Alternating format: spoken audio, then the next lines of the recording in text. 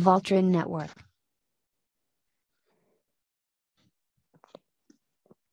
What's up, guys, and welcome to the DC versus Marvel podcast, where we talk about the latest DC and Marvel movie news. My name is Uz, and I'm your regular DC fanboy once again in the red corner, representing Marvel Comics. My boy Eds. How you doing, bro? I'm great, man. I'm good. How can I not be? I'm a Marvel fan. Life's always good. Yeah, it's funny, man. I kind of it's weird. Like, I've actually had this feeling this week that it's actually been like, my life's actually pretty good. There's nothing to complain about. Why are you complaining about anything? You know what I mean? So yeah, it's been pretty good this end there as well.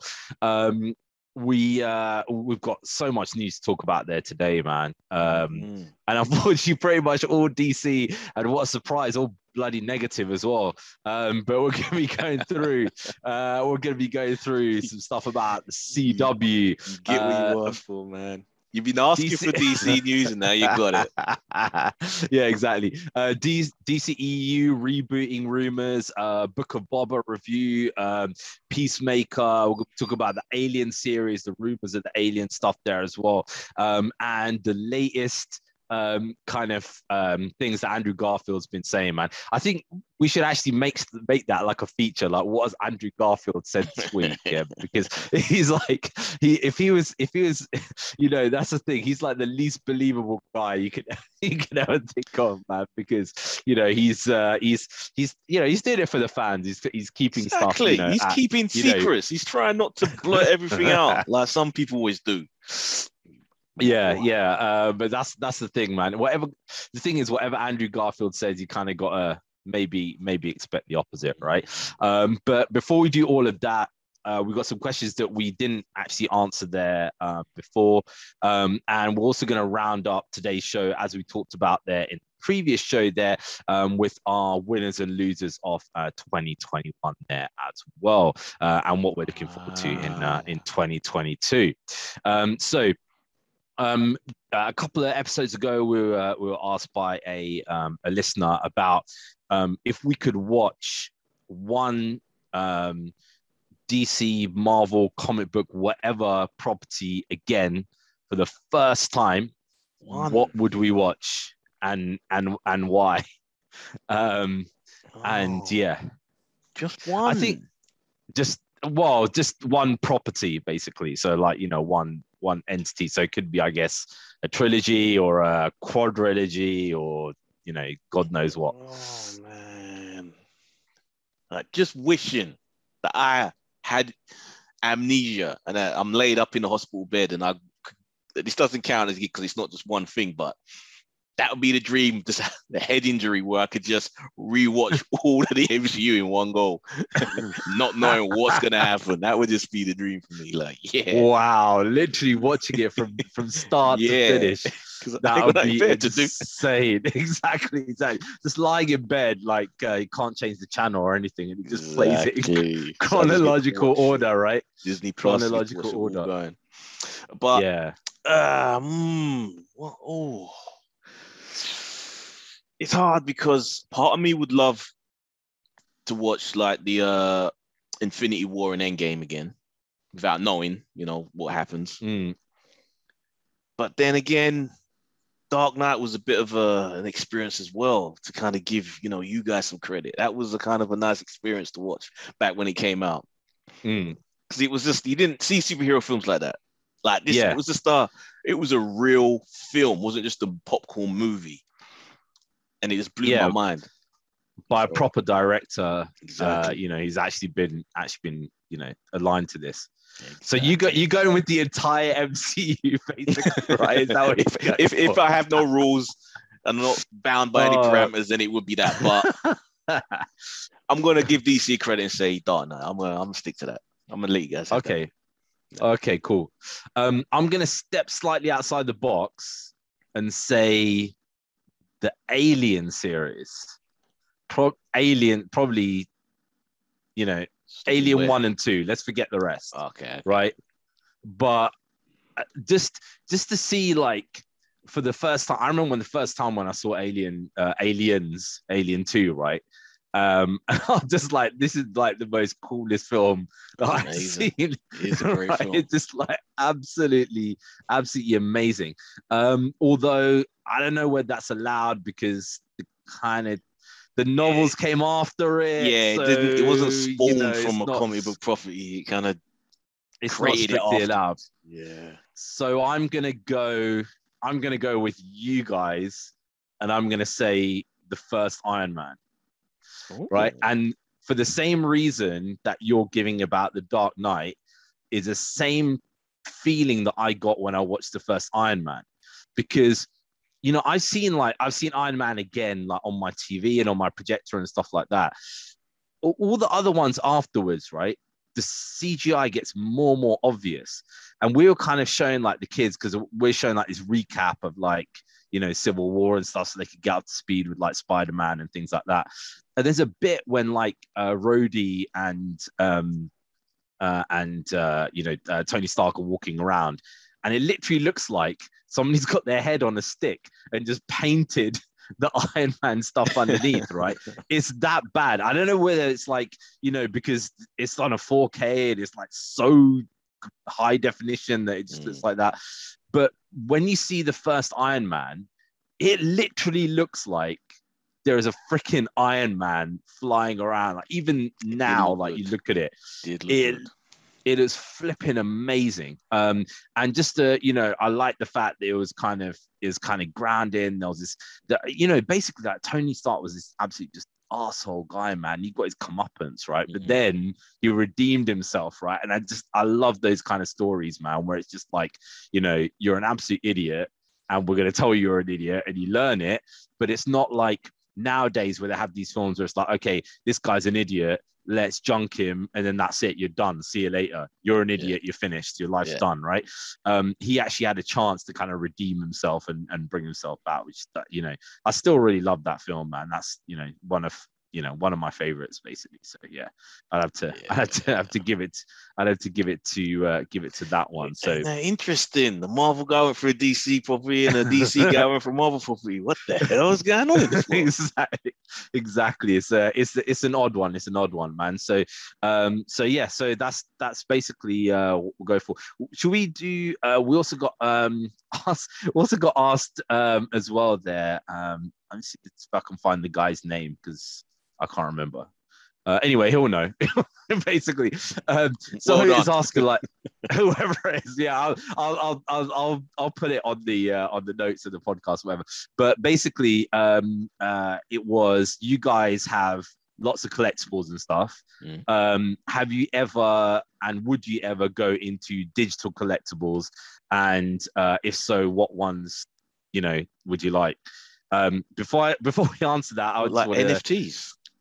Well, I don't know, just any guy said digital collectibles. So I assume that means you can get like these digital trading cards and stuff online and things like that, and also NFTs. But yeah, don't take this advice as like, oh, I'm going to go and invest into this and this, yeah, because this ain't no financial advice on this show. So if you're talking about digital collectibles, I would probably say no, because you see like, from when I'm been talking about like steel books and all this kind of stuff. I just like to have the physical stuff with me, you know what I mean?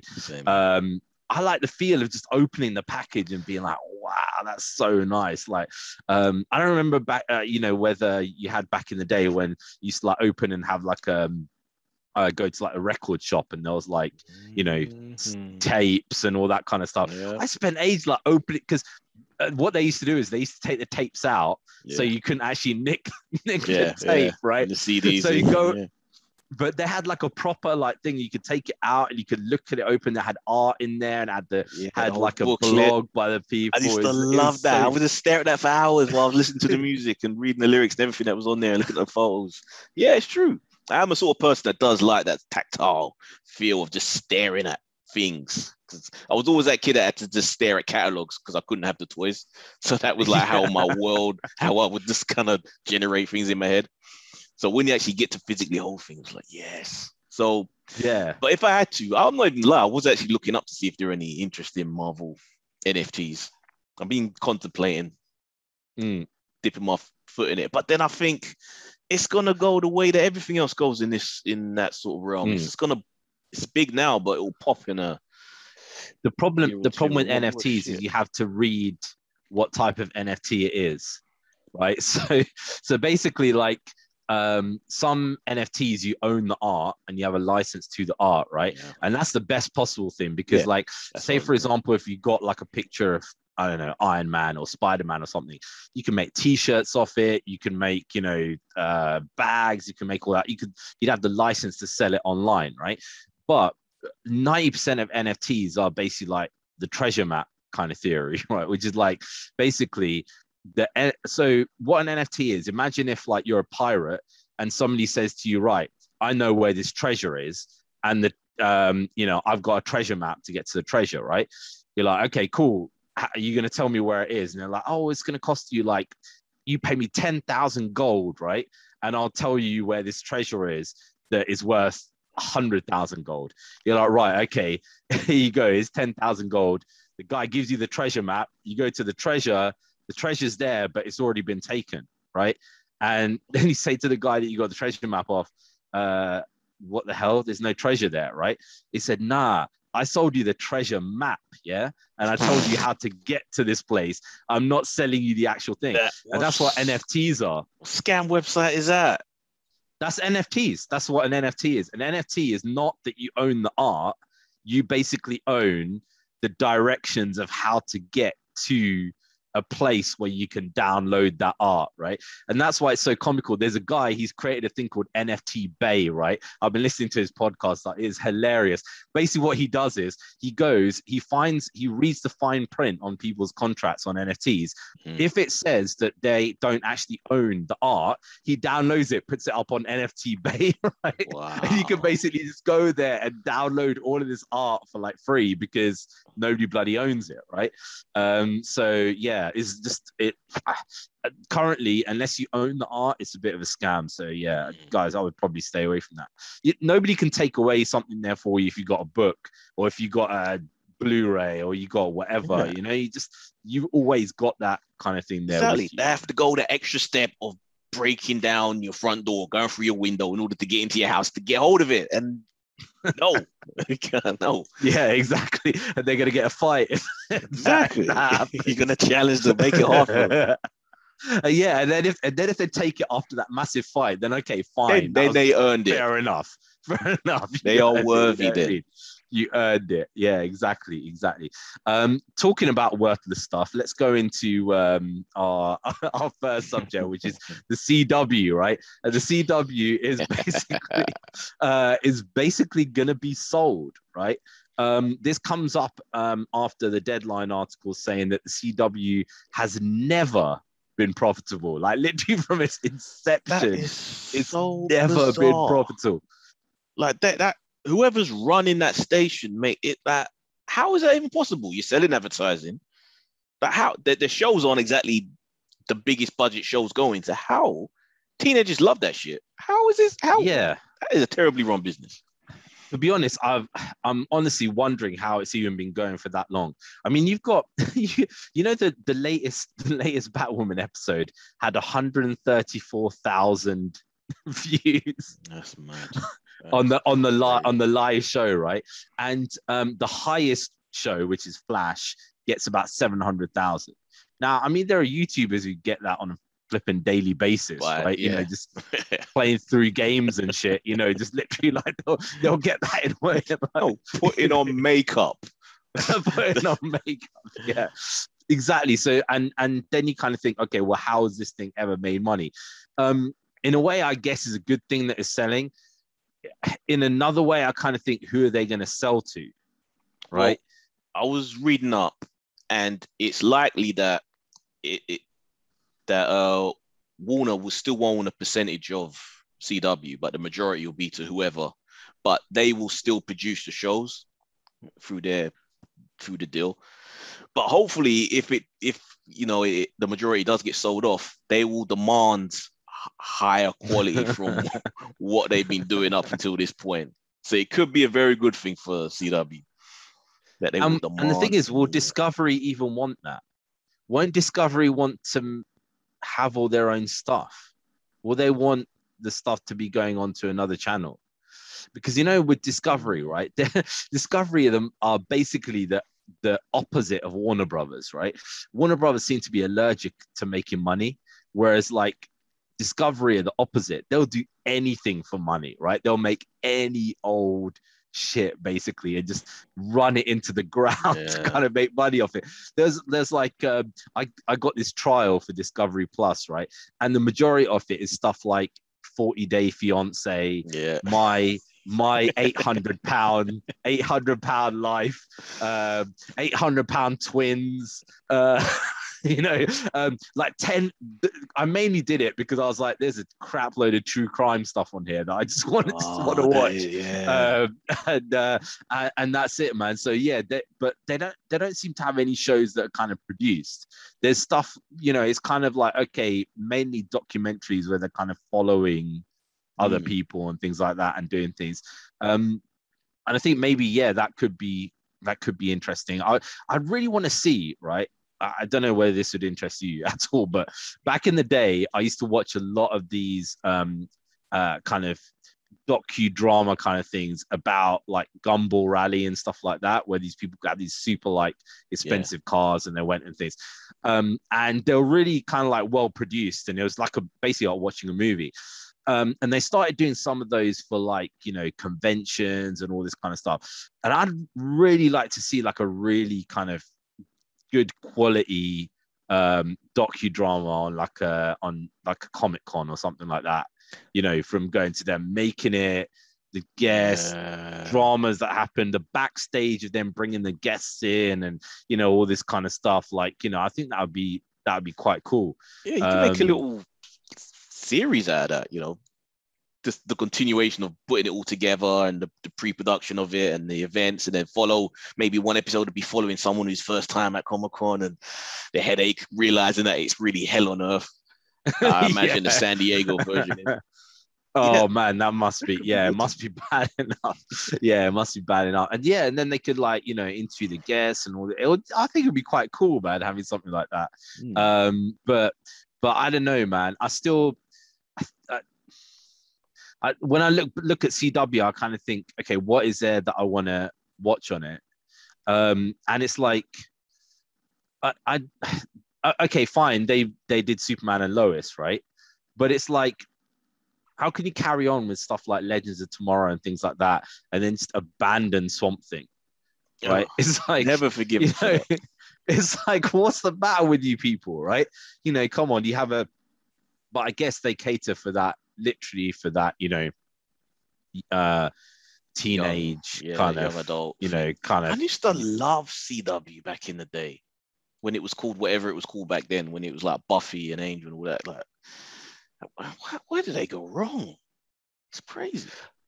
I think they just went and they got too many properties and they just spread themselves just over those things. Like they could have just kept like, okay, The Flash and maybe another show, maybe another couple of shows on top of that, and then just said, right, we'll spread ourselves over that, rather than being caring, though, the quality control. They just stopped giving a damn. Like, you can tell that people making these shows, just partly it's probably because their shows still go run for like 20 something episodes half the time. But there's no effort put into this stuff. It's like, it's not great. It's not great. But yeah, I mean, the fact that it's not been profitable since 2006 or whatever is absolutely insane, because it's like, you know, if you're running a business and there's 15 years of no profit, wouldn't you be like, okay, it's time to shut this bloody thing down, or, you know, or let's just strip it of like anything good and then just get rid of, you know, all this other kind of stuff, man. It's just crazy. Did you see someone like Netflix picking this up? I guess it depends on what the price tag is. But if it's not being profitable, then the price tag can't be that much. I think it would be Amazon or someone. I think it would be. Yeah, I think it would be. I think it would be awesome if they did it, and I think it would be a massive kind of thing of like, okay, fine, we made some shows there, you know, for like Marvel shows, and we could potentially use that same ability to go and say do a Nightwing in the same kind of vein that they made a Daredevil and, you know, like a Red Hood kind of thing in the same way that Punisher was and stuff. But HBO Max is never going to allow it. Yeah, exactly. That's if those contracts carry over with the properties, but they probably won't. Yeah. So, and the thing is, HBO are just going to say, sod it. We're never going to allow it. You know, and it's more likely there's going to be stuff like, isn't there things like 4400 and Riverdale and stuff like that? It's more likely they're going to get things like that are going to move over, and they're going to be taken over and kind of done there, basically. Which is the stuff that, you know, I don't know what CW has the rights to, because it would be crazy if they actually had the rights to like certain things, and you're like, what the hell, man? Why did they sell over these rights of these properties to them, kind of thing? It's true, because you'd think they just move everything just for content, just move it all over to HBO Max just to have content on it, and just just buying the name. Yeah, I mean, there's like certain things like, you know, like Stargirl's not going to continue anymore, I don't think. Like, you know, Black Lightning, Flash, Batwoman. I mean, these shows don't really put up many numbers, you know what I mean? But I don't know. I'm not gonna shed a tear over CW. Did also love Supernatural though for a while. Did love. But hasn't that gone on for like the thing's just finished now? But yeah, it went on way longer than it should have. Should have ended at season 5. But then they just kept on bringing them back from hell. There's only so many times your lead characters can keep dying. It's just ridiculous. Oh yeah, that's the thing, man. That's the other thing as well. You know, what's it called? Like, how many adverts I keep seeing for Sandman? Is it Sandman coming soon? It's like, well, give me a date, man.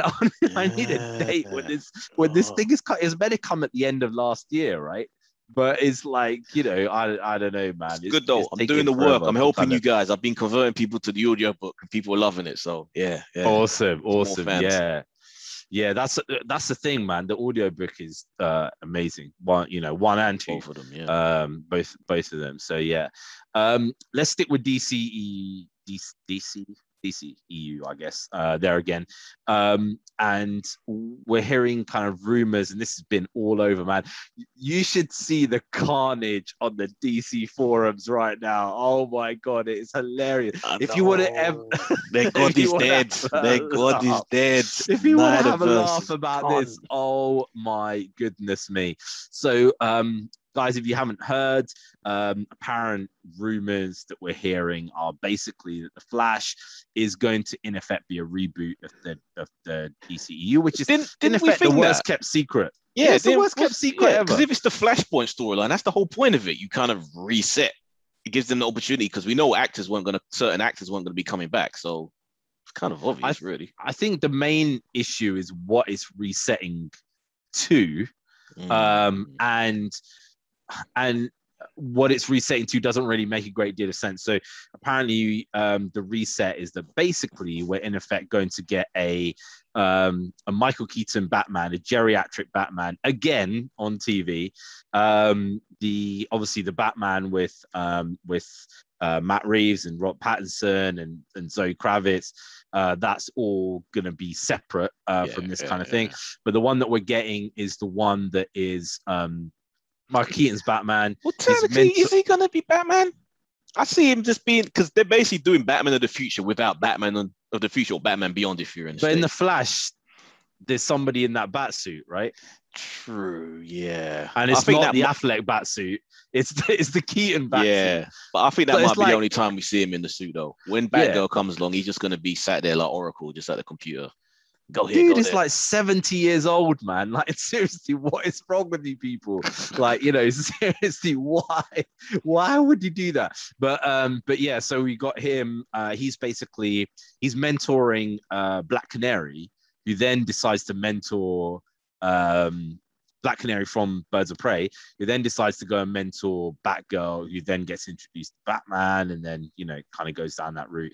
We've also, the rumor that I saw there today from the same source that kind of leaked a lot of the stuff about No Way Home with with the pictures of Garfield and Maguire with that blue screen, all that kind of stuff, is saying that Man of Steel 2 is actually in development, but it's gonna have Sasha Calle's Supergirl in that role. Woman of Steel.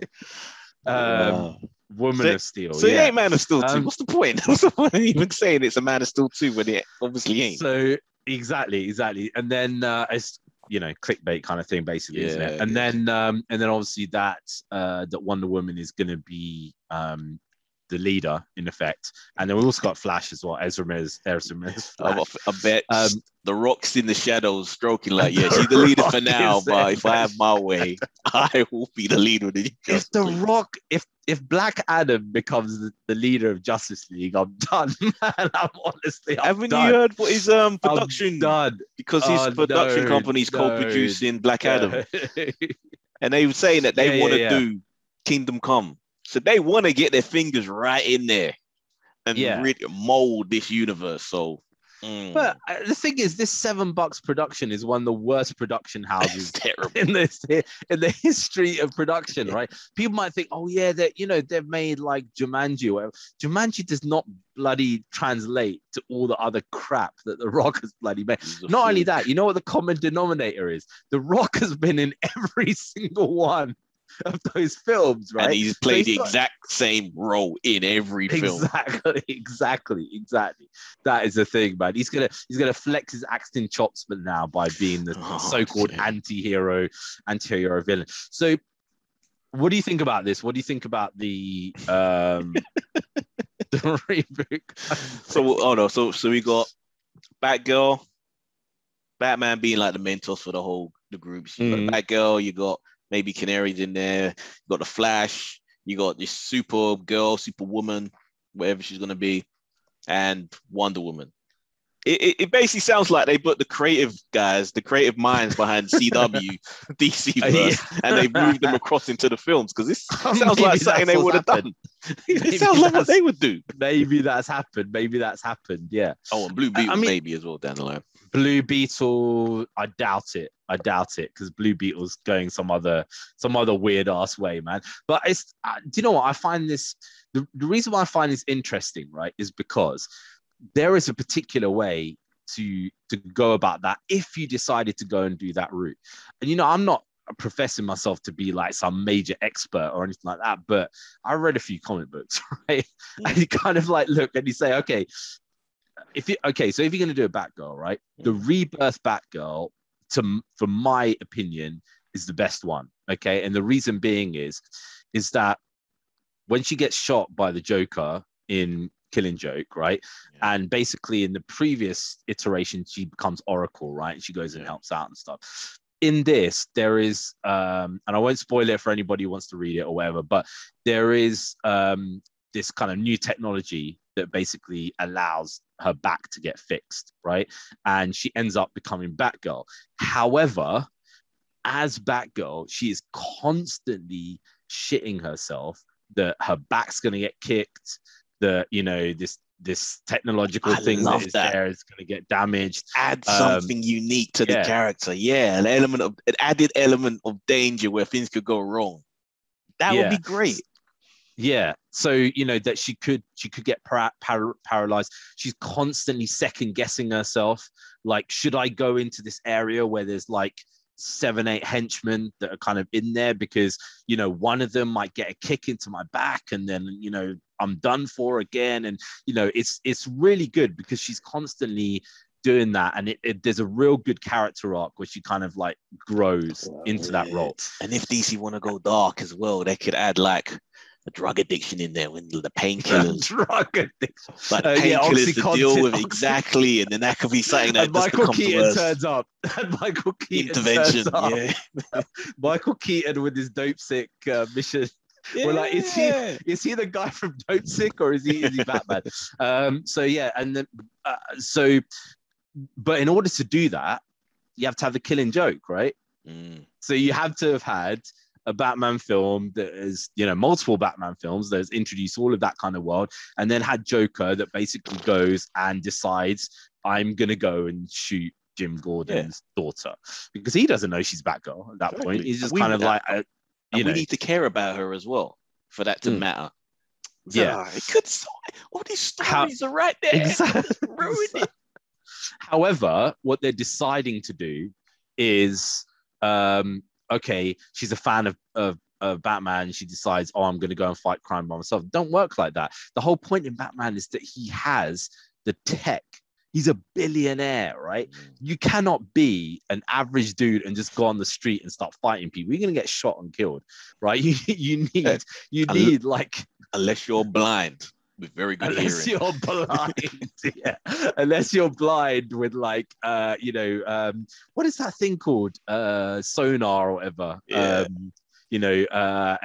Echolocation. That's it. Echolocation like that. So yeah, I mean, that is the thing. So that's for Batgirl. For Supergirl, however, I have a completely different viewpoint, because Supergirl for me has never worked without Superman. And the reason being is that the only thing that ever makes Superman interesting is the fact that he was raised by two humans. And in essence, he kind of is a human, but he's basically got like, it's like nature versus nurture kind of thing. Whereas Supergirl she's a complete hothead, right? As soon as she landed on the Earth, she was getting shot at. The army tried to kill her. Yeah, Batman tried to kill her. It's a love-hate relationship with humans and with Earth. But the thing is, do you think this is actually Supergirl? I'm guessing it's not going to be Supergirl. This looks like, so this looks like the daughter of Lois Lane and and Clark Kent from another universe, which is kind of looks like the way that they're going. However, even with that kind of thing, unless they're going to replace that same thing with Superman, where it's kind of like, okay, he's fighting against his nature and he's trying to be human while at the same time, trying to be superhuman. And that's the thing. And when they did that with Supergirl, the series, they tried to make her like Superman, as opposed to make her this kind of crazy hothead who basically is just like got a trigger finger and stuff. And it didn't work because they tried to make her Superman, and it makes no sense because she doesn't have that life that Superman has had. Yeah. So, they put her, oh, I work in the paper for somebody else. It's just like, mate, that didn't bloody work. So if they decide to do that, then it's going to be utterly stupid. Man, seriously, it's going to be utterly stupid. Even with kind of with Batgirl as well, Batgirl has to be seasoned for a long time, because who's going to be the tactician of this Justice League, man? Who's going to be the one who's like, you go and do this, you go and do that? Because Keaton, what is? Yeah, but is Wonder Woman going to listen to that? I don't know. It depends how this Flashpoint works. Is it gonna reset, make a universe where everyone's together, where they already had the knowledge of each other, like it's always been there? Like, I guess we don't. Yeah, I'm guessing it will. There's some mad rumors coming out about it, which is why I've just switched off now and just been like, I'm not listening to a single thing. I'll wait for the next trailer, and then that is it. Because basically, like, there's some people saying, oh, I've seen it. Other people being like, oh, I've seen it, but it's going to major reshoots. There's one guy who basically posted an entire thing, which is like, this is what happens from start to finish, right, of the film. Which film? Flash. Oh, yeah. Really? The Flash.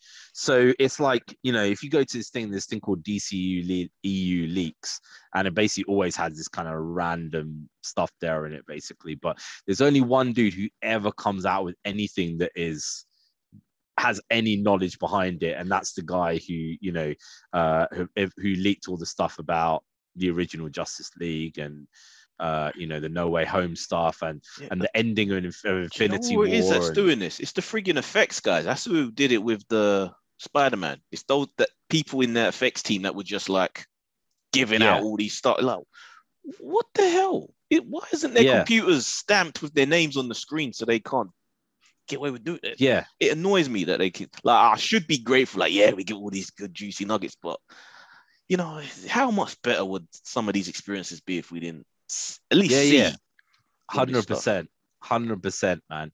I mean, this is the thing, like, kind of, you know, my my kids have now been watching Spider-Man because they want to watch No Way Home, right? So I've been watching all of those kind of things.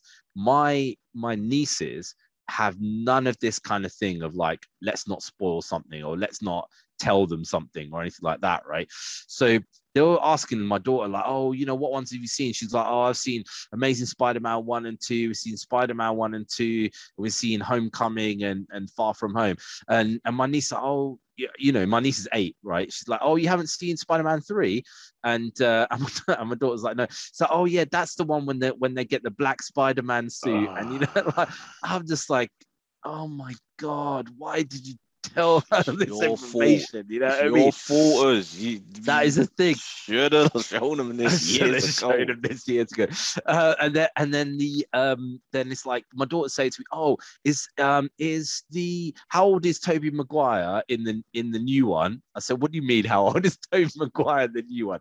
She's like, "Oh yeah, because he's gonna come in the new one, isn't he?" And I'm like, I don't know. You gotta see it, right? And she's like, oh yeah, because he's like 20 something in this one. So how old is he gonna be in the new one, right? And I said, you know, I don't know, maybe about 40 years old. She goes, okay, so Andrew Garfield, how old is he gonna be in the new one and stuff? So it's like they've already kind of you took too long. This information by other kids there. You know what I mean? So it'd be interesting to see whether they actually think, you know, what they think about it. But my 7-year-old, my son, actually gave a jokes review of that of Spider-Man 3. His one was like, I don't like that film, and I was like, why? He goes, there's too many baddies. There should only be one. There should only be one baddie, right? So I was like, that is the review of the 7-year-old. He's gonna hate No Way Home now. he's like, it's too many baddies there, isn't it? I think maybe because there's 2 against 1, and he kind of maybe thinks that's a bit unfair or whatever. You know what I mean? Good moral center. Because all the other ones, yeah, all the other ones have been 1 against 1. I've got a question for you.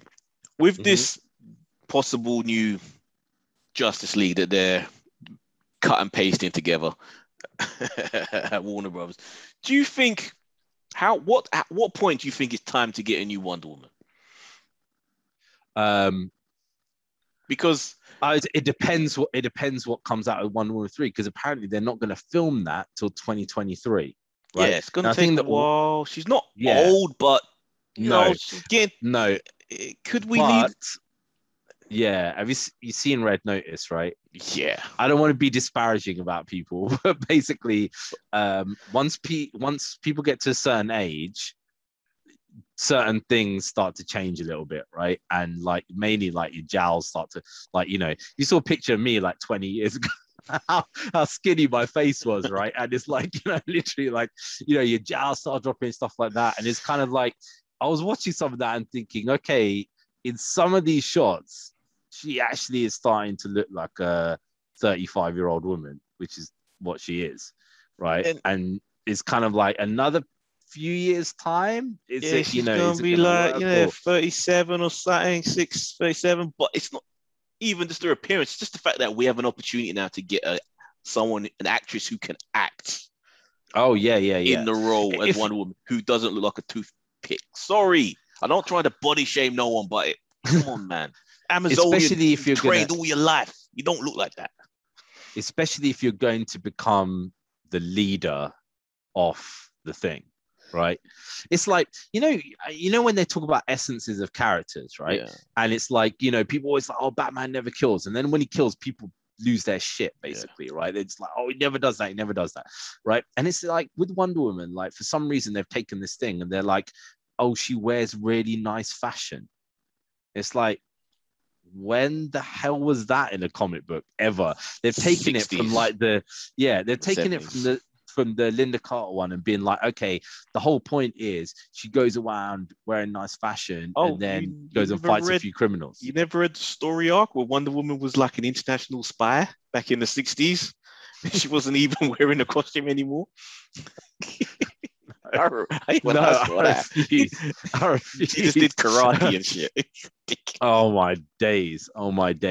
But yeah, but she doesn't do anything like that in these things. It's only she only fights when she's in the Wonder Woman costume, which actually potentially would make more sense. Like if you were fighting villains and you were in disguise, maybe that would make more sense, and you wouldn't have to bloody block off cameras and shit like that because you're wearing a stupid ass outfit in the middle of the day in a shopping mall. You know what I mean?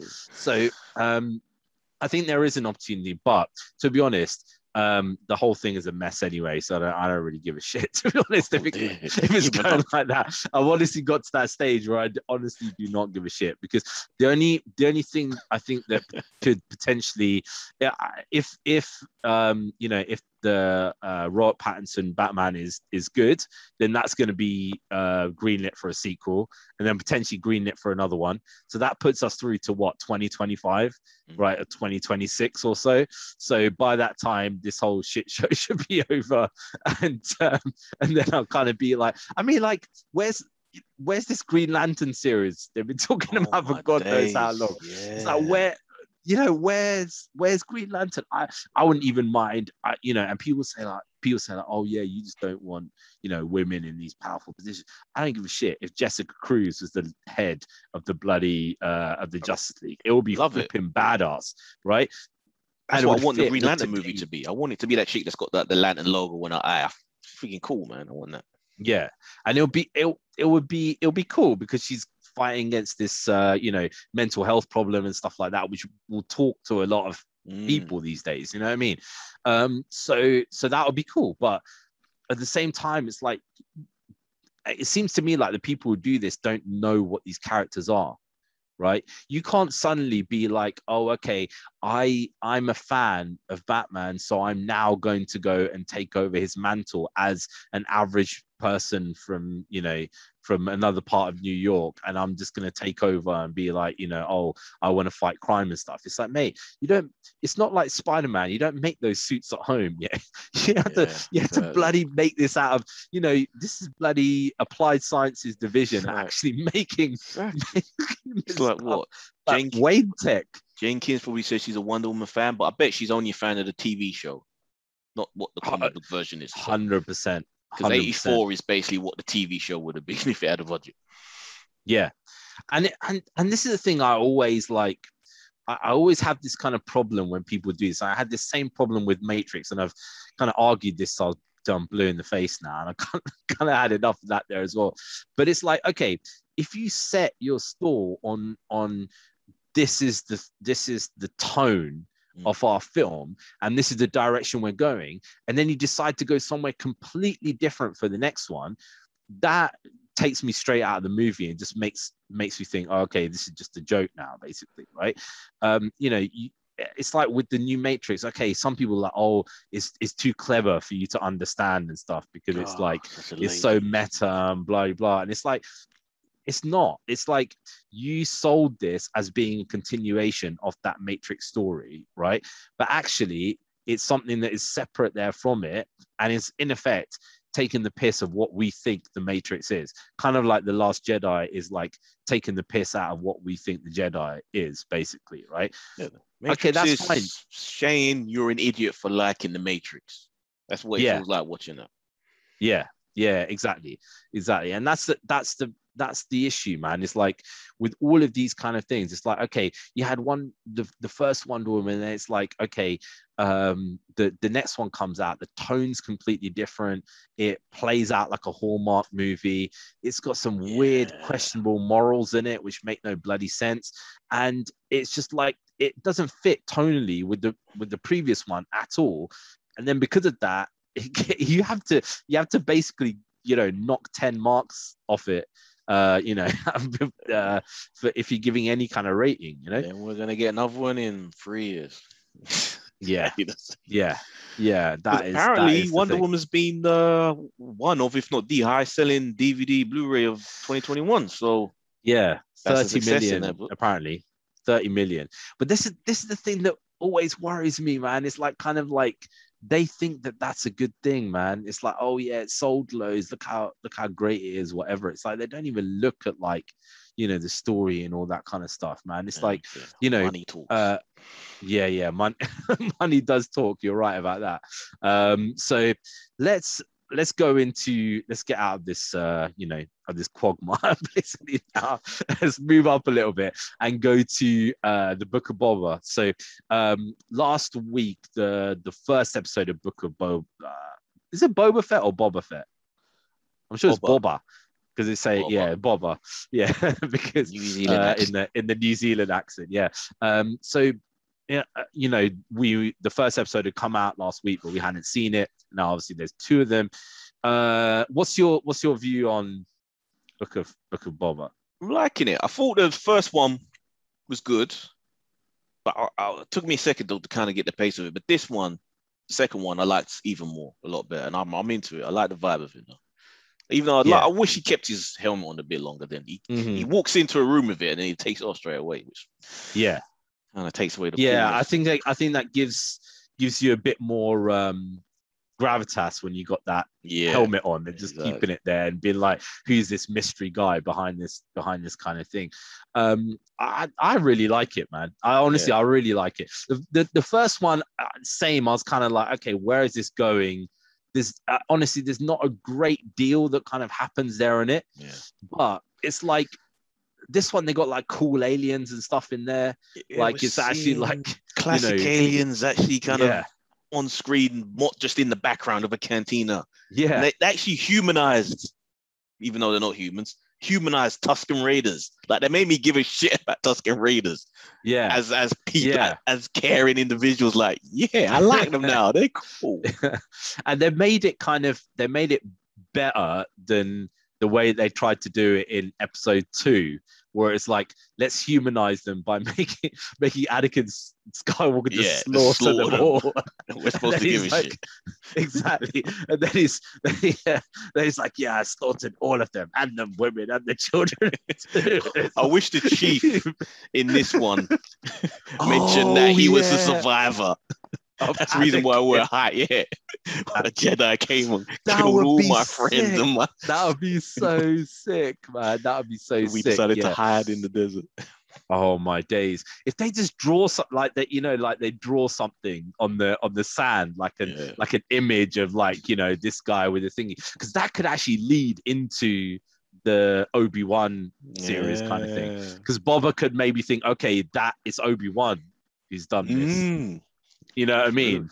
And it's like, let's kind of have a like Boba is now the Don Corleone of Tatooine, and you've got this guy who's like roaming the desert, basically like killing Tuskens according to him. You know what I mean? So that is the jokes. I'm liking that as well with the whole the sort of political side with the mayor and all of that, how that's starting to go. It's getting a lot more interesting, a lot more intricate now. There's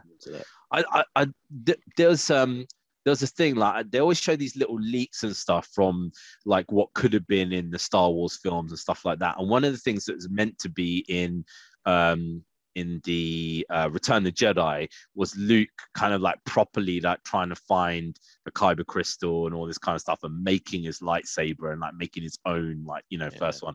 But then they decided it would be better that he just lights a green one, to show everybody. Or was it the blue one he lit up? I can't remember. No, it was the green one, wasn't it, in Return of the Jedi, right? Return of the Jedi was a green one.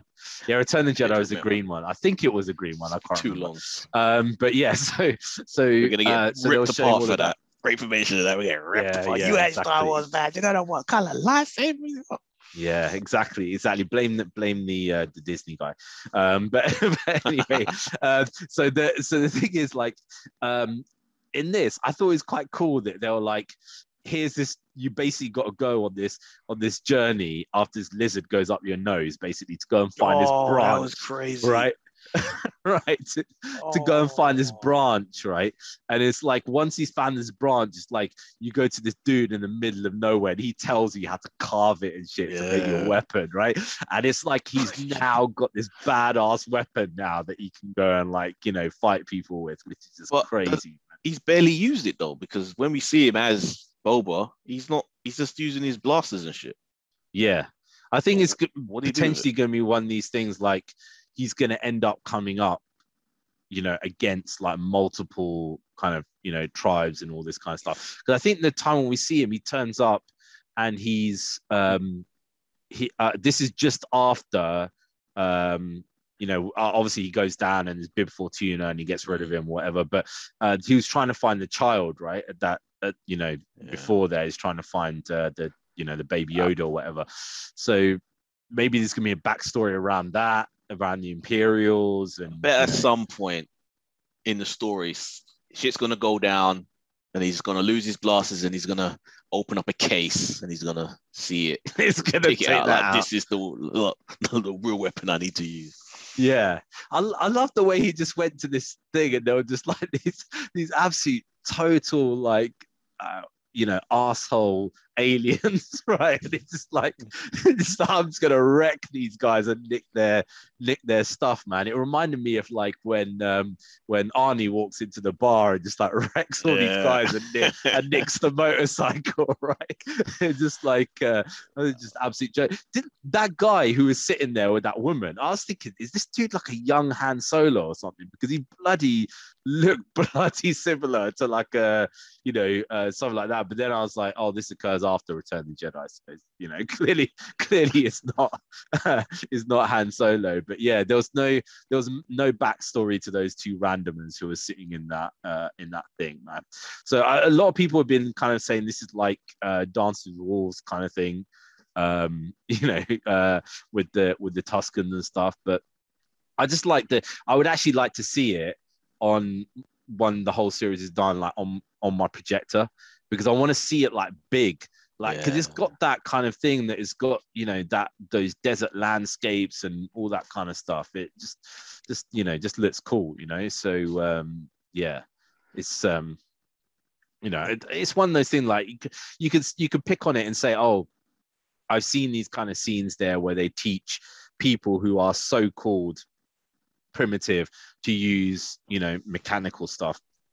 So many war films where they kind of teach people to like use tanks and stuff like that, and they have no idea how to use it, or, you know, different mechanical stuff, and you could pick at it like that. But you know, it's a nice, pleasant kind of show. Some tropes work, so it's okay to use them. And is it weird that I want one of those sand melons or whatever the hell they're called?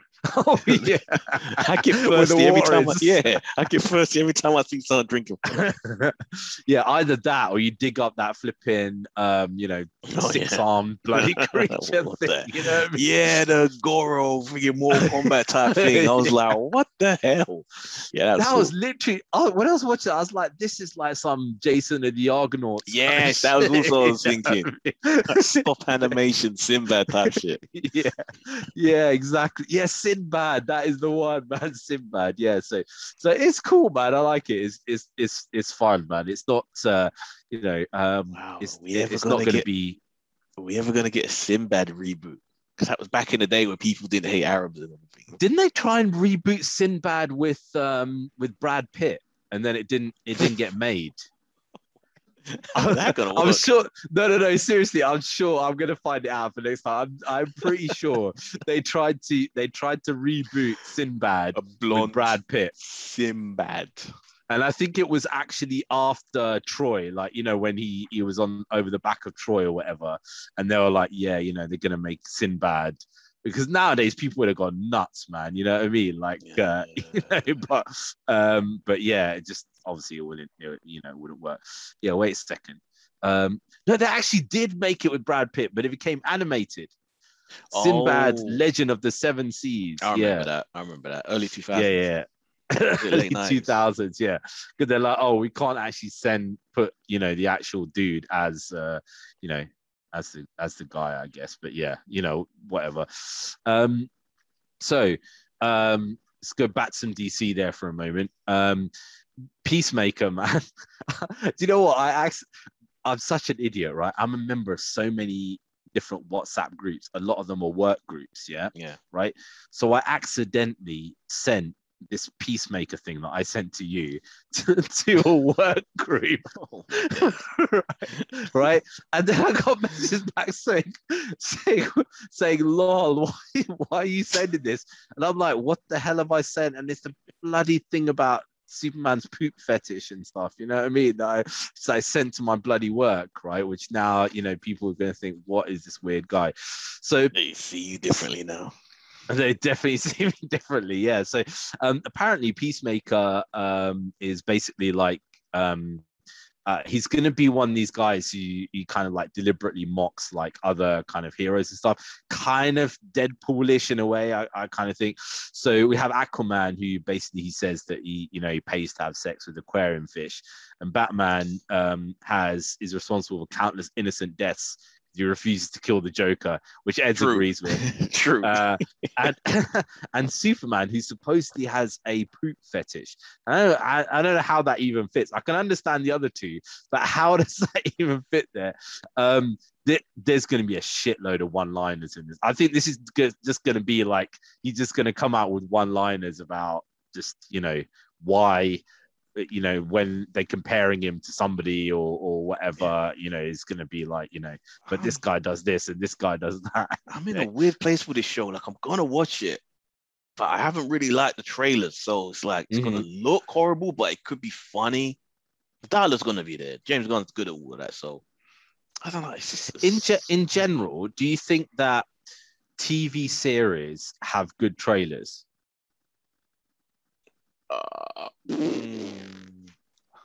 No. I don't know. I'm sure I've seen trailers for Ozark that have looked good. I'm sure there've been good ones, but yeah, they don't really stand out.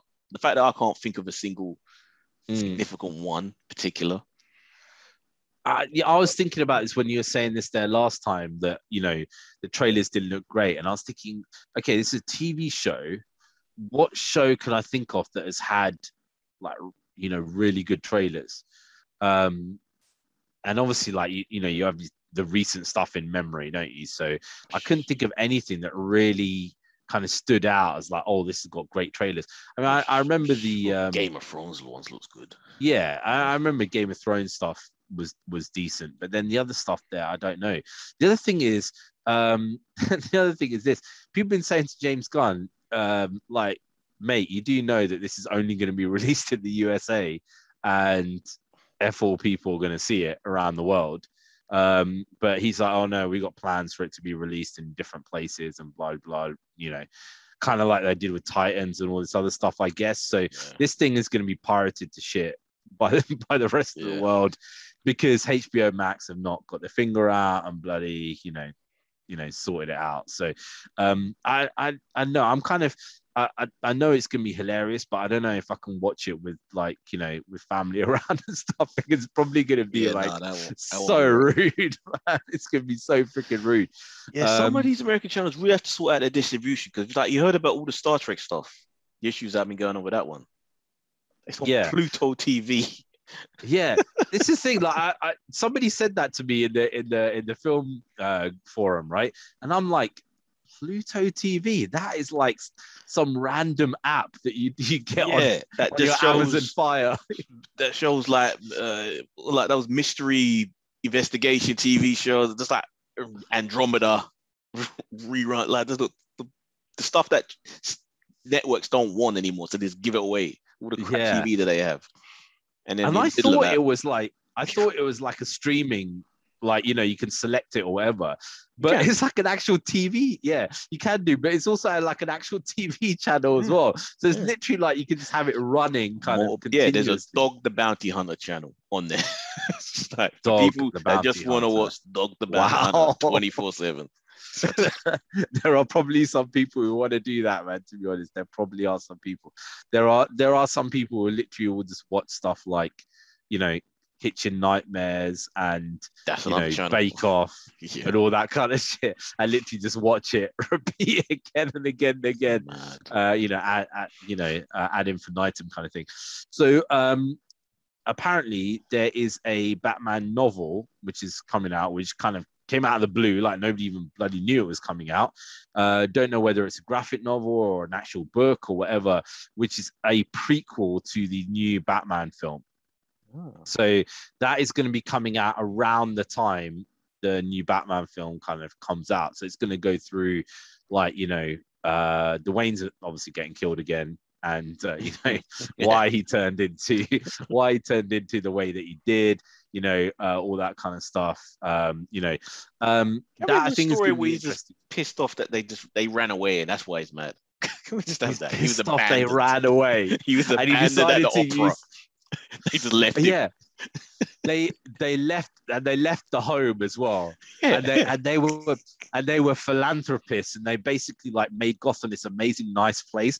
And he's like, oh, do you know what? I'm going to use your money to destroy this city, right, and make it the most horrible place on this planet. Yeah, that would be jokes, man. That would be jokes.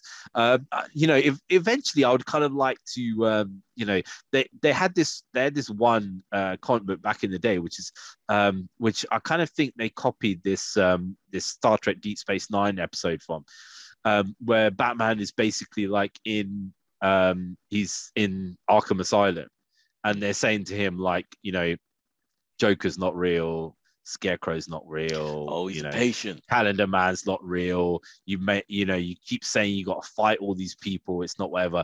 And basically, it's Hugo Strange has trapped him in there, and like, you know, they've given him this kind of thing to make him think that he's not, you know, whatever.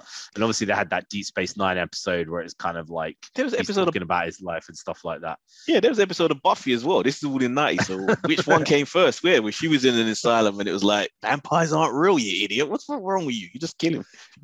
Yeah. This is probably later than that, to be honest, because this is probably like late 90s, early 2000s, because it's got the better quality art in it. You know, and the Hugo Strange with the little beard that comes like this, rather than you know, the old look that Hugo Strange had. So yeah, this may have come afterwards. So Batman's story may have copied Batman Buffy. ripped off You never Buffy. know. Batman It's official. We'll make it official. Yeah, it's official, man. So apparently, also the Blue Beetle costume is going to be a proper live action costume. Which is a good and a bad thing, because I don't know, it could be good if it's made by the guys who make all the other costumes and make the Marvel stuff, you know, make all these like amazing costumes, or it could be made by the same people who make the CW costumes. In which case it could look, well, if it's close to the concept art, then it's going to be cool, because the concept art looks real good from what I've seen the costume. So if that is how it's gonna look, then chef's kiss. But if it ain't, oof. Yeah, I mean, what we do know is it's probably going to be a teen version of Ant-Man and the Wasp, because apparently Bumblebee is going to be in it as well. Yep. So it's for the other Bug movie, or work for our Bug movie? It'll work for this one. Yeah, it worked for this one, but this time we got teenagers. So we get another market in there. Latino teenagers. So yeah, exactly. So you guys are now in in trouble. Tell me about Bumblebee. I don't know much about it. I don't know much about Bumblebee either, to be honest. I could say that I know a lot, but to be honest, this has probably been in some comic book somewhere that I've read. But you know, I barely know enough about Blue Beetle, and it's the Blue Beetle that I kind of know most about is not really the Jamie Reyes, which is the one that he's going to be playing. Yeah, it's more like the Ted Cord one, who was the head of the Cord Industries with the, you know, with the and then made the Blue Beetle costume and stuff. Whereas this one's with the Scarab, right? So the Scarab gives the power, whereas it's not a Cord Industry suit. So if it is what's the origin? Is it alien in this one, or is it ancient? I don't know what it is in this film. It could be anything. Yeah. It could even be that Black Adam uncovers some shit. That's what I'm saying. It should be it could be ancient and an alien thing that's just been They could have linked it into Black Adam, which they probably could, but it's DC, so I doubt they have. Exactly. They're not gonna. They don't think that far ahead, man. Yeah. They're literally just like one step like that. Let's get one foot ahead of the other. One hand doesn't know what the other hand is doing. Exactly. So that's that's basically. I don't know. They could very easily be like, oh, we discovered the scarab. There was, Dr. Fate had something to do with it, even though that's not canon. Say Dr. Fate had something to do with it. Some magical kind of stuff went into there, and then obviously Jamie Reyes discovers it, and that could be the end credit scene, and then you've linked to another bloody film. That's what you actually do to make people want to see the next film. It's easy, yeah, exactly. So, and if they do that, then I know that somebody's listening to this. Which film comes out first? Black Adam. Black Adam. Black Adam's coming out this year, man. So post-credit scene could be something to do with the scarab. I'm hoping they've learned something and it's kind of going right. I mean, this year is flipping crazy. We basically got well, let's talk about that later. Yeah, we're going to talk about what we're looking forward to. But obviously live action kind of costume and stuff like that there as well. There's a lot of information that seems to be coming out about the Alien series, which is apparently going to be on Hulu, but I guess what did Why the Last Man come out on? It's called Star or something. Is it Star or something like that? The Disney Plus channel, Star. Saying this would be where Aliens comes out, because even so I think that's probably where, what's the show? Oh, there's something else coming that I would not expect to be on Star, but apparently it will be. But I'm blanking on it. Oh, it's gonna drive me mad now. But for us, it's on Disney Plus Star. Yeah. So that the Alien series coming out on there, a lot of information coming out, a lot of kind of art with forearms, xenomorphs and stuff. Apparently it's going to be a lot about AI and human synthetic hybrids, which they're making, and human xenomorph hybrids and stuff there as well. Basically the concept behind it is similar to what this one Russian billionaire is doing at the moment, where it's like you basically want to live forever, so you can kind of upload consciousness into something else, which is what Eds wants to do anyway. Hell yeah. Upload consciousness into a synth, but also at the same time have an organic component as a human. So what happens is, as and when, you get a problem with your hand or whatever, then your hand gets changed to a synthetic thing, and then you have a problem with your with your jaw, or a problem with your teeth, or all this stuff just keeps getting replaced with synthetic stuff. However, the organic stuff that they're trying to make and kind of replace things with is where the alien thing kind of comes in, where they're messing around with genetics to try and organically elongate human life. So you got an AI kind of thing against a genetic component kind of thing. So is this like Watani, the company that was always trying to get hold of the aliens? They finally did it. I would assume so. Yeah, Weyland Yutani. Yeah. But I don't know. I mean, what time? From what I read in there, it didn't say anything about the time frame. What what's the time frame? Russians are crazy. You heard about them trying to clone the Thracian DNA that they found? Try to make a new army. Yeah. They will literally just do anything. And it's like awesome.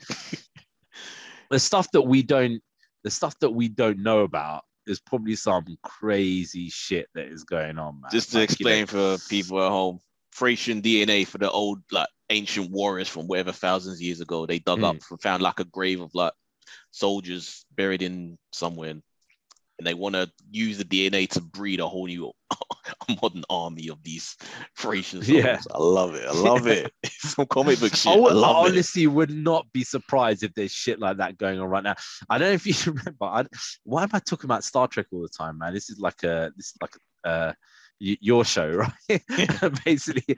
So there's this one Star Trek episode where they basically genetically bring back Kalis, who's like the spiritual leader of the Klingons, right?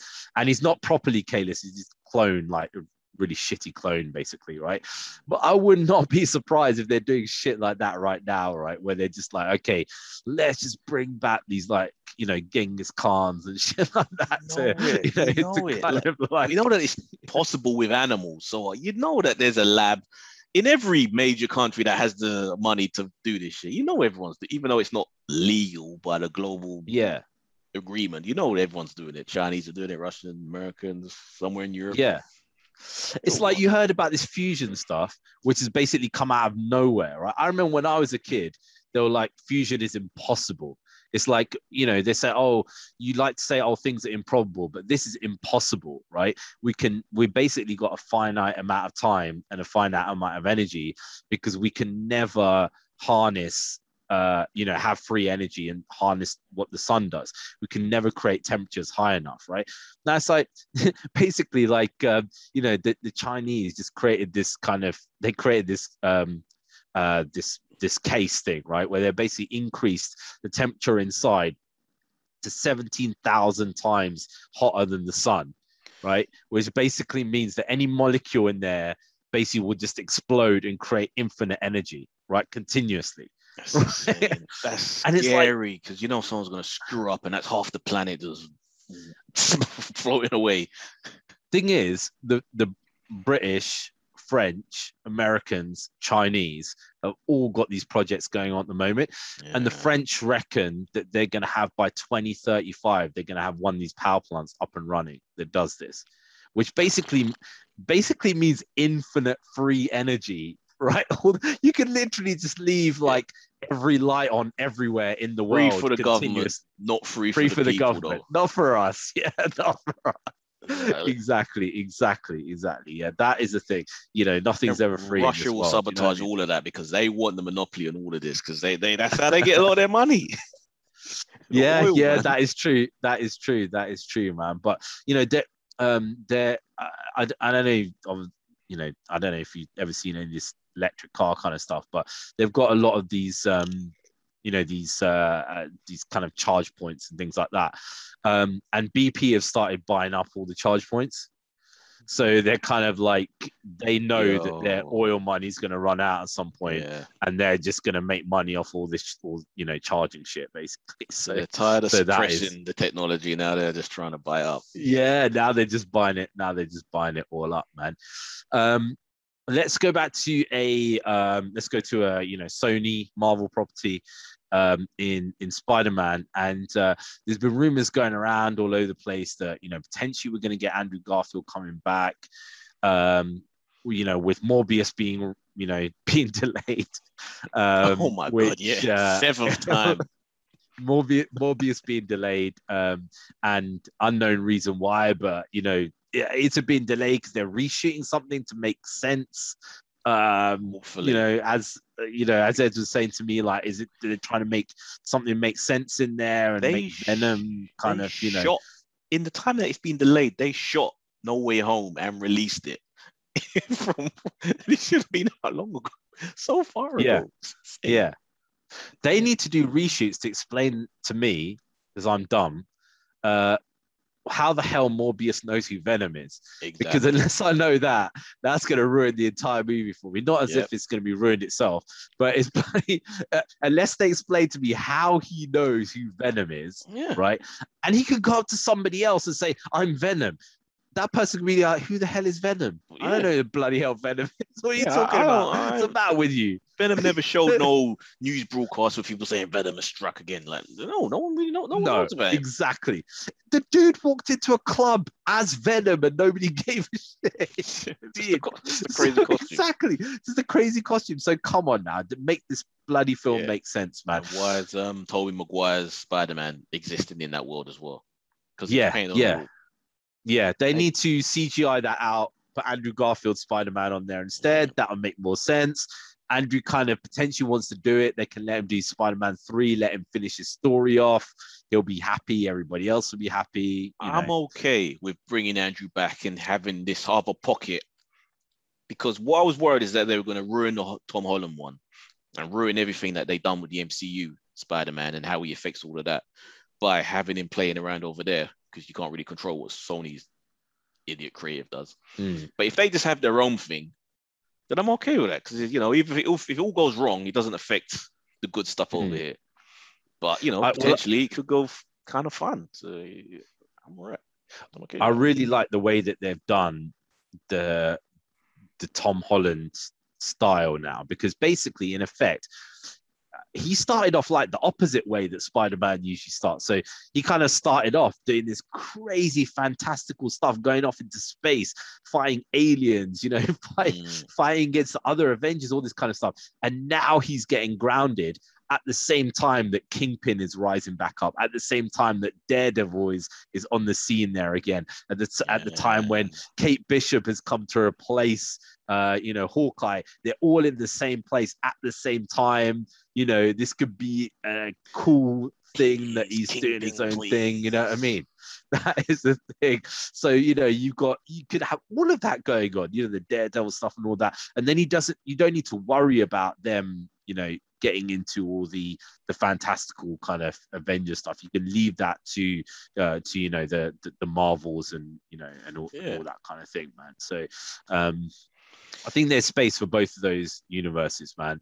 And I like Garfield. I like, I've rewatched the major Spider-Man films. 2 is still a mess, but there is good stuff in there, and Garfield's good. Yeah, I like it. Yeah, do it. And there's some weird rumors going around there as well, like. They're asking Emma Stone to do Spider-Gwen and Anya Taylor-Joy to come as Black Cat, and I don't think they're going to do Black for Sony, or would that be for the MCU? I would assume if she was going to go for anything, she'd probably go MCU, because she's become a very big actress in that time in between. I like her. Yeah, and I think she'd probably more likely be a Silver Sable character, because I think they're not going to bring out Black Cat so soon after Catwoman is in Batman, because Marvel have got a brain, and they know that audiences get confused sometimes about stuff. So because there is that little bit of romance there, they might want to hold that off because it's too soon after MJ, because people are going to be like, but Zendaya. Yeah, Zendaya. If he says that halfway through, that would be like, oh my god, that's breaking too much of the fourth wall, mate. You need to kind of just shut that down a little bit. Yeah, that's the thing, man. That somebody was saying, like, it'll be hilarious if they go to a multiverse and Timothée Chalamet is sitting there as Spider-Man with Zendaya there as well, and it'd be like exactly, that would be an absolute destruction. So should we get into our winners and losers 2021, and what are our kind of things we're looking forward to in 2022? What was your winners and losers in 2021? Winners, obviously Marvel killed it with Spidey No Way Home, obviously the triumph of the year, but it was a rocky road to get there, because everything didn't really hit for me this year. Like, even though I didn't hate Eternals, I can't say I loved it either, so that was a bit of a misstep, especially with that cast. They could have done so much better with that. And I've actually got to give a shout out for DC as well, because I nearly forgot that Snyder Cut did come out this year, or last year, 2021. Yeah, and that was the highlight for DC, because Suicide Squad was all right. It was entertaining, but it didn't really reach the high mark I wanted it to. But Snyder Cut, I did love. Yeah, it's a million times better than the theatrical Joss Whedon. You shall not be named. which was and that was like 100 times better. I think, Eternals, for me, I don't hate it as much as a lot of people do, just because I kind of looked at that stuff with the speedster character, and I was like, that is just so well done, man. Like, they've done it in a way that, like, like, you know, all the other ways that people have done it is they've slowed everything down around it, and it's just like, oh, this person's going so fast that everything else is slow. This was just mad, like literally just like, you know, coming in, hitting from here and there, and I thought that was pretty damn cool. Shang-Chi as well. I say that was a nice little film as well. That was a winner there for me. Loved it in the cinema, but rewatching it, I only love half of it. It kind of it becomes less interesting to me now once they go to the fantasy China land. Yeah, it kind of gets a little too. It gets a little bit kind of, you know, odd. And I think a lot of that Avatar Last Airbendery for me in a bad way. I think a lot of that is to the Chinese audience to say, like, these are the mythical creatures that you have grown up with and known, and this is, and they didn't get to see it because it didn't get released. Yeah, exactly. Oh yeah, it did get released there anyway. Yeah, because, you know, unless you're Chinese somewhere else in the world, I guess you can watch that. So yeah, for me that was good. I would also say I got to give a little shout out to Doom Patrol. Right now, Doom Patrol, I fell off this show like, you know, a couple or so years ago. So I watched the first series and I was like, this is batshit crazy, right? But I couldn't watch the second series because it was just like, it's so hard to get into. And the third one has basically amped it up a level of, this is absolutely freaking nuts. Like, literally, yeah, so I'm just like, okay, I actually like this. Like, it's quite, it's like if you watch it and you kind of think, okay, does any of this make sense? Then nah, forget about it, right? You know, it's like the main guy, his daughter is basically an ape looking, a girl who looks like an ape, yeah, I saw right? Of that. And she's like she's got crazy powers, and they go on these mad adventures and stuff like that. And it's just like, you know, Brendan Fraser has really like got into his role and stuff. It's crazy. You're telling me I have to go back to that now, because I did kind of like the first season. If you say you had to be in the mood for it, you have to be in the mood to be like, okay, I wanna. So sometimes if I watch something that is super depressing, because I like watching my true crime and stuff. Yeah. If I watch something like, oh, this guy's murdered 10 kids or something like that, I'm just, oh Love my it. God. Just give me something batshit crazy. Now I'm just gonna watch to erase that from my mind, basically, right? So then you just watch Doom Patrol. You're like, what mind came up with this? Because I'm quite often told by people, mate, you say some random shit, yeah. But I'm like, if I met the person who made this, I'd be like, seriously, you're even 1,000 times more random than I am, man. About, you know, it is. I don't even know if it follows the comic books. I've actually got like, I basically from the business, I've got this new card that we use on the business, right? And it gives you points every single time. And I've been using those points just on Amazon to buy shitloads of graphic novels. Like, literally, like I've probably about 20, 30 odd graphic novels. Wow. Image, you know, Image, DC ones. I finally got into the Batman Who Laughs, the whole graphic novel, bought all of that, read the whole thing. Constantine, I'd started reading Constantine again. I used to read it back in the day, but like, you know, in the 90s or whatever. And I just thought, let me check out this Rebirth Constantine. And the first Rebirth Constantine is all about gin and stuff like that. And I'm like, this is jokes, yeah? So basically just like going deep into Constantine stuff and Swamp Thing and things like that. So I need a Neil Gaiman written Constantine audiobook. Because he can do that esoteric stuff to that level, man. And he's doing amazing. There is. Okay, so if you like that, then there's this thing called Sandman Universe, where basically there are kind of like one-off or you know, stories that are made, which is like, you know, graphic novel lengths are like 150, 200 pages of people in the Sandman universe. So they got Lucifer, Swamp Thing, Constantine, all Neil Gaiman stuff, which is, you know, and all of it is pretty cool. So there's a Constantine one, the Swamp Thing one's pretty cool as well. Lucifer ones, I haven't read yet, but yeah. One question: was Titans 2021? Titans is 2021. That's the loser of the year then. That's the loser one. of the year. That was the biggest loser of the year is not even Titans. The biggest loser of the year, as in 2020, was the bloody Warner Brothers, man, who have become the biggest, the most idiotic people literally on this planet. Because we can't forget that basically they did put the Matrix out there in in 2021, and also basically were like, after like so much pressure, put the Snyder Cut out.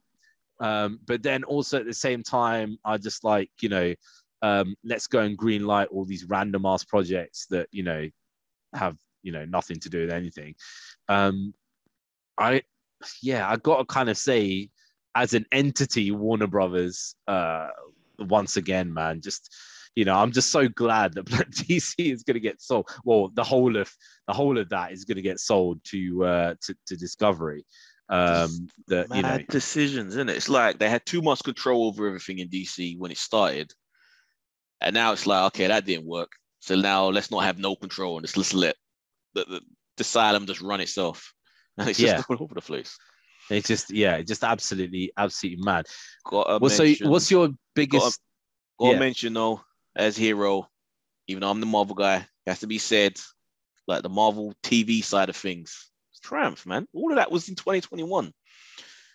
Again, Hawkeye, WandaVision, Loki, Falcon, all just churned it out and they kept it all consistent. I love it. Yeah, it was generally a consistent level. For me, like I said, Hawkeye's the only one really that I kind of, really enjoyed out of all of those. Crazy. I don't know. I might revisit WandaVision in a year or so's time, because I was never sold on it. I'm even from the end, I never was sold on it. And I had my ups and downs with it. I honestly cannot get it when people say this is amazing. I can understand if people say, oh, this is all right, and I liked it and it's good or whatever.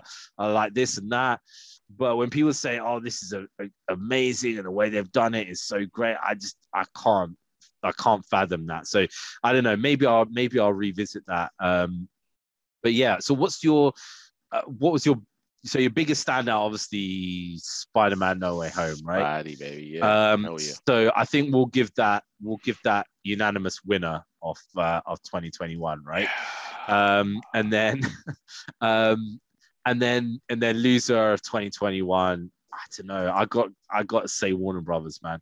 I'm not going to say DC because there's so many comic books that came out last year that were flipping amazing. And if you guys love DC, then you can read it. Well, as a property, as something that's produced as a film or TV show, Titans.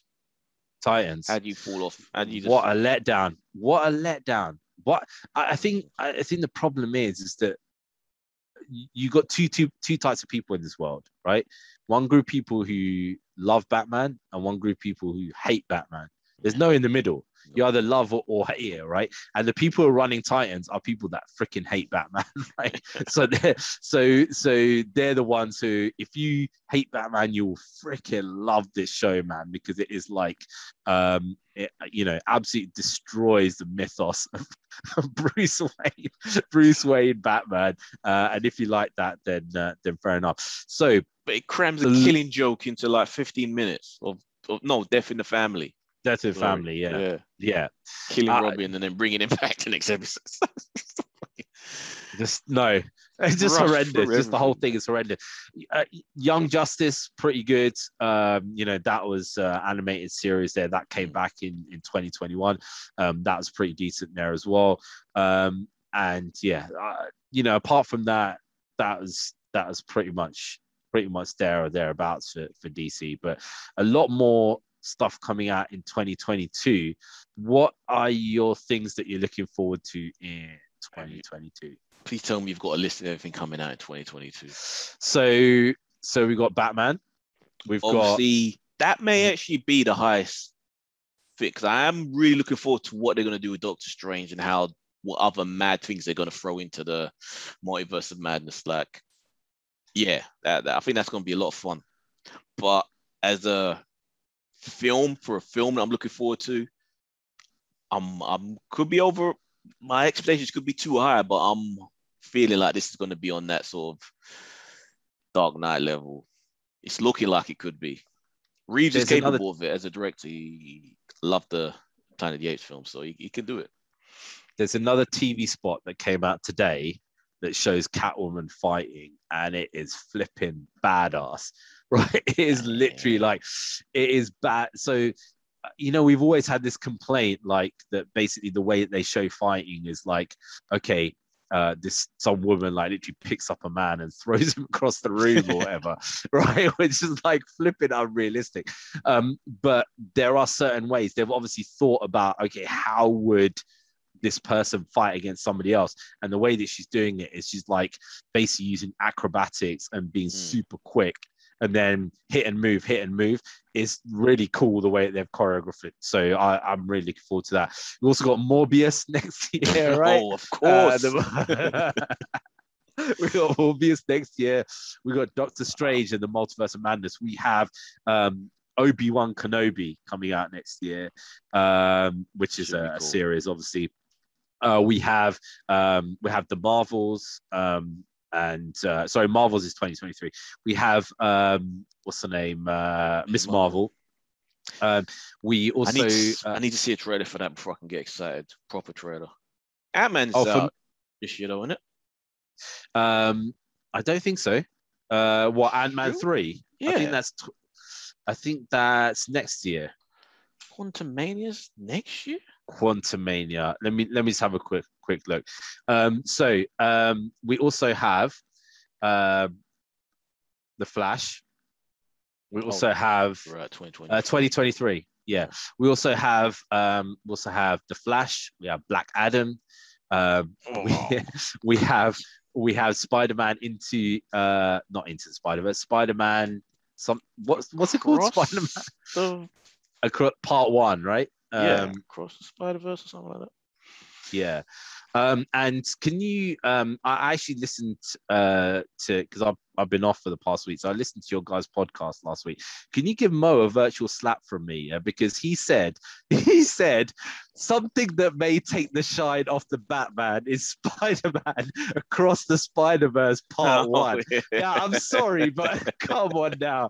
That is, oh my goodness me. Like, I never understand. That's a statement. That's a statement and a half, man. That is a statement and a half. It's bizarre. It's bizarre, the stuff he loves. That is a statement and a half. But yeah, I mean, basically we've got tons of comic book properties. For Love and Thunder, which is something I just have no idea what that's going to be. Like, I know some of the story elements that they're throwing into it that was female for Natalie Portman, but how are they going to handle that? Plus all the other crap they're throwing into it.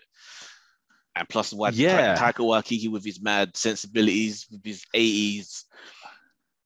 Yes. What is it gonna be, man? Yeah. We also forgot we've got Aquaman next year, and we also have Batgirl next year, and we also have this year. You mean? We're in 2022 now. This year, 2022. Yeah, this year. We also have DC's League of Super Pets, right? Oh my! That didn't even count. Jesus. And the one that we're all looking forward to, everywhere, is the Sylvester Stallone film Samaritan. Right, so which is where he basically plays this old dude with like superpowers. He's basically going around. Did hear about that? like, you know what I mean? So yeah, I don't know, man. This is just like this is just a bit nuts. Yeah, my biggest thing, Batman. What I think could be a wild card though is I'm gonna go 4 over Doctor Strange, just because I just have no idea what clusterfuck that's gonna end up being. So I got to say my number one, obviously the Batman, which I'm probably going to see multiple times. I don't know with what's your wild card? So my wild card is going to be Morbius, and it could I tell you what, because okay, just imagine if they Please explain. Please explain. Okay, so imagine if the whole film is a shit show, but then Andrew Garfield turns up, right? Then obviously the you know the whole thing about it is like everybody's like, you gotta go see this, man. It's got Venom in it. It's got bloody Andrew Garfield Spider-Man. They create this new universe. You got to be part of it. You got to see this. The more we talk about it, the more I'm got feeling I have to be convinced that they're reshooting stuff to fix the fact that it's come out at the wrong time, that things have changed and they have to incorporate other things into it. They have to be reshooting. Yeah. Another film that is meant to be coming out this year, but I've got a feeling is going to be delayed, is Black Panther 2. Yeah. Now that same, I think because there's a lot of problems with what's the name? Not Lupita, the other one. What's the name? Well, I think it's more just COVID. They had a bunch of COVID outbreaks, so they had to halt filming a bunch of times. So I think they had to halt. I know. What's her name? Letitia Wright, isn't it? Lupita. Yeah. So there's a lot of issues there with her, man. She's like a bit outspoken about COVID and stuff, and obviously they don't like that. So I would say, my most looking forward to is definitely Batman. Wild card is Morbius, and least Madman looking forward to Ant-Man's next year, man. Oh, I said Madman. Oh, a Madman. Yeah, and least looking forward to is Morbius for me. They can't be any good, man. Come on. Oh, do you know what? I forgot. Sandman, I'm really looking forward to this year. And I just honestly take it back. Morbius ain't my least film I'm looking forward to. It's either Black Adam or it's actually no, it ain't even Black Adam. It's Aquaman, straight up. I don't give a fuck about Aquaman. I've got to say, even though I am the DC guy, I've got to say Aquaman as well. Shazam this year as well. I think Shazam is next year. Oh, okay. They got they got I mean, they should have at least next year. I mean, they need to finish filming it because those kids are going to be like 7 foot tall by the time they bloody finish this filming, right? But yeah, I mean, I also got to say Aquaman is probably my least looking forward to. With Black Adam, even though I don't really want to see The Rock, I'm just like, I've got to see Dr. Fate on screen. And from what I've been hearing, like whenever I've seen magic on screen, it's always been portrayed like badly. Like, it's just like, okay, these are magical people who create spells and all they flipping do is fire shit at each other. Like, oh, this, bloody.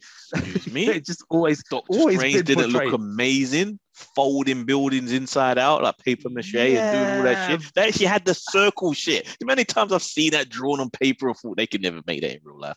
They did it. It looked cool. Yeah, but this is the thing, man. You gotta be creative when it comes to spells, right?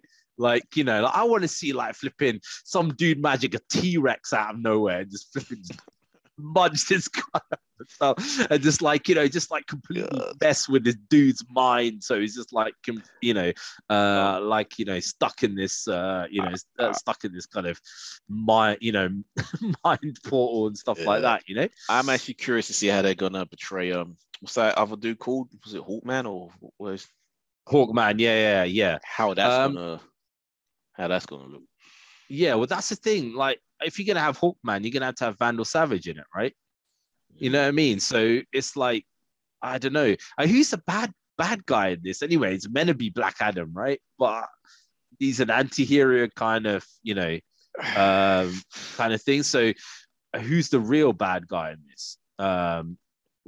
Could it be Warner Brothers? I don't know. I don't know. For me, I'm never really gonna say bad about Thor: Love and Thunder and Taika Waititi, because I can understand why people like that. Some people like that genre. It's not for me. It's definitely not for me. But you didn't like Ragnarok, did you? Love Ragnarok, but the hatred in your heart just wouldn't let you love it, would it? It just I might like Love and Thunder better than I like Ragnarok. I think the reason why I didn't like Ragnarok is because the way the Hulk was portrayed. Because it was like the Hulk for me, right? I read this thing. I had the misfortune And then he was in Endgame. Better than in Endgame, yeah. But you know, when I read this, article online, and it was basically like saying like why the Hulk is an inappropriate person to be on screen and stuff like that, because it's a I don't know why the hell I read this article. It was like it's apparently the Hulk is a domestic violence allegory, because it's like a bloke who basically like if you disagree with him, he goes absolutely ape shit and just smashes stuff. And the only person who can bring him back is Betty, who's like the battered wife kind of thing, who basically is able who he to never like, touches. Who he never touches. Yeah, he beats the shit out of everybody else. But it's kind of like they're saying like, oh, it's a domestic abuse like allegory and blah blah, and that's why he's he shouldn't be on. And he's not. He's blatantly not. But he's more you know binge drinking allegory. The guy that gets drunk on a Friday night that's just causing fights with everybody, and the poor girlfriend that has to calm him down. Like, no, stop it, Terry, stop it. That's what Betty is. He's not worth it. He's not worth it. yeah, that would be hilarious if that happened in the Hulk, man. He's fighting against Red Hulk, and he's like, he's not worth it. Nah, leave me alone. That would be hilarious, man. That would be I don't know. She-Hulk's coming next year, right? As well, I guess. This year. And this year, sorry, as well. So yeah, especially since they've admitted Moon Knight. Moon Knight, bruv, be everywhere. How about Moon Knight, bruv? Moon Knight as well, yeah. Of course. So Moon Knight as well. So we've been forgetting like the TV properties and stuff. Again. And should we give cautious middle of the road to Peacemaker? I don't know. Yeah, we'll see. Wait and see. We'll see what happens to that when that comes out, man. So yeah, guys, let us know what your most anticipated is of the year. What's happened to the Gotham PD thing? Wasn't that supposed to come out in time for the film, like to go parallel with it? But I've heard nothing. Maybe it's been flipped with the Penguin. I don't know. Maybe that's what they're doing. Maybe. I don't know. You never know with Warner Brothers, man. They can just do whatever. Yeah. I guess it's HBO Max, so they could do a very good police procedural. Just get the same guys who make Law and Order or whatever, or The Wire or something, and just change it to Gotham. Yeah. That's it. But instead of all these, all the stuff that's going on, just like mysteriously all the drug dealers just get beaten up every night. The show where the police just have to clean up. Yeah, exactly. It's just like, what the hell is this, man? This dude, he's still alive, but he's like paralyzed from the neck down because vigilante doesn't kill. A more Law and Order approach would actually be more appropriate, because the guys have already been captured. They just need to do the sort of courtroom stuff. yeah, exactly. All the courtroom stuff and things like that. It's like, oh yeah, let's investigate this bloody, or they could make it so they're getting so pissed off because they're being left with like investigating parking tickets and all this kind of stuff, because the Bat family are actually dealing with the big cases and things like that. Yeah. And now they're just stuck with like, actually, somebody's.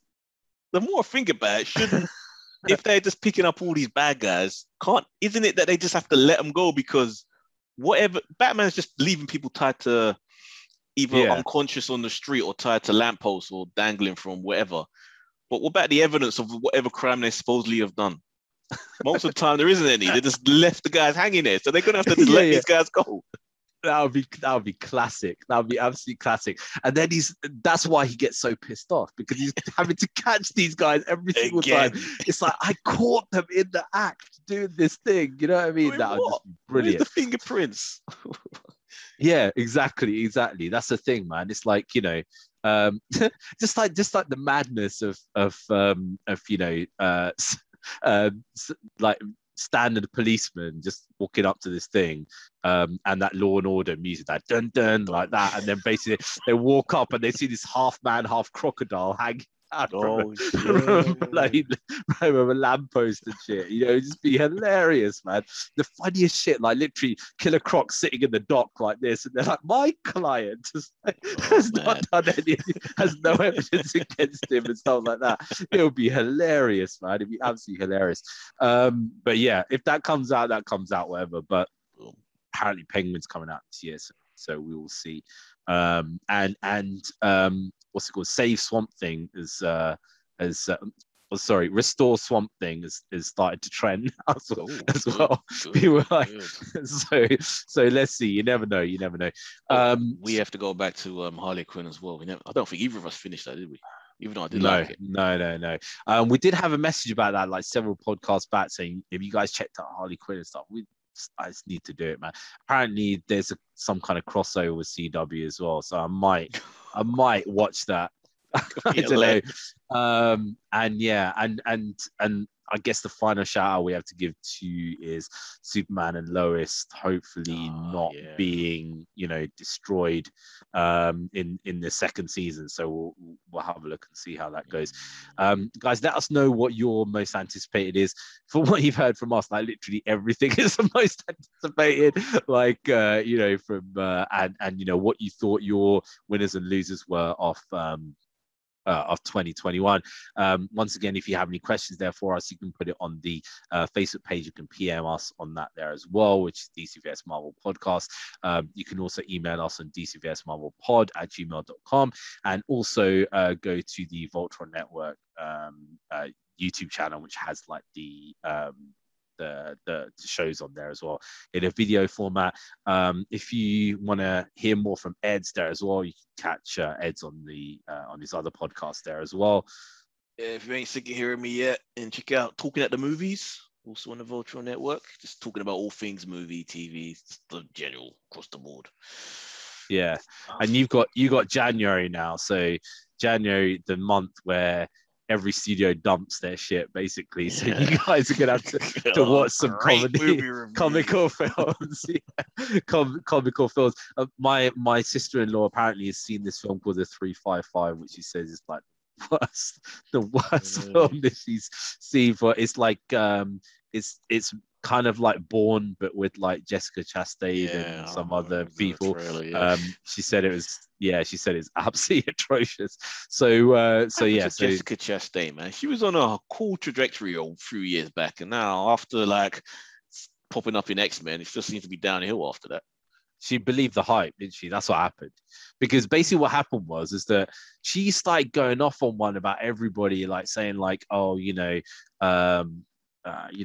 women should be leading this, and like where the way that Zack Snyder's people, women in his film is like terrible, and she just kept going. Like her only thing that she would ever talk about is these issues.